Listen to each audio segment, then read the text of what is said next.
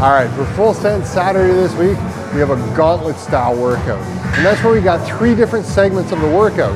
And part of this is gonna help us prepare for the format that we use when we do our testing days. There's usually 2 segments, a strength and an aerobic piece on our testing days. So it's a very similar format to what a gauntlet workout looks like. So let's take a look at it. We're gonna start with 3 sets, 8 tall box jumps. Now, this doesn't mean the box is tall, this means our technique is we wanna land tall. So all we're gonna be doing is pushing the hips back and working on that hinge. It's almost like a kettlebell swing, and it's the explosiveness of the hips that gets up and we land tall. So we're actually gonna use a shorter box. 20 seconds of the FLR hold, and we wanna be pushing all the way up through our shoulders, pressure on the thumbs, pushing down on the toes, activating the core, and 10 scapular pull-ups, where we're hanging from the bar, taking our chest up to the bar, pull the shoulder blades down and back. And then we got our movement prep, where we're gonna be working on some of the movements that we're using in the workout. So let's take a look at the workout. Now, I said it's a gauntlet, so there's 3 segments.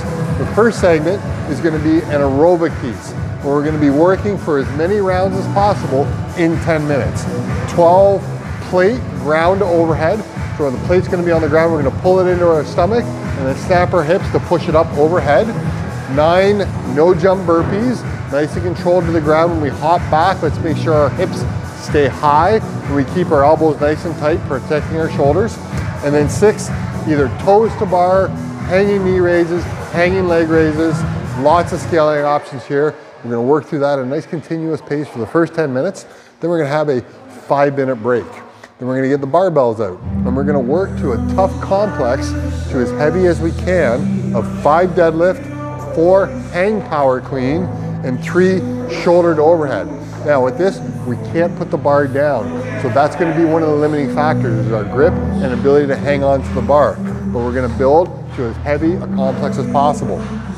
Then we've got a 7-minute rest. And then the last 3 minutes of the workout, we're gonna do 4 time, and this is a sprint effort, 15 deadlifts, 15 or 12 calories on the rower, and then 10 thrusters. And all we wanna do in this last piece is it's a sprint, get through it as fast as we can. But it'll be a great challenge, as Full Send Saturdays always are, and of course we look forward to seeing you.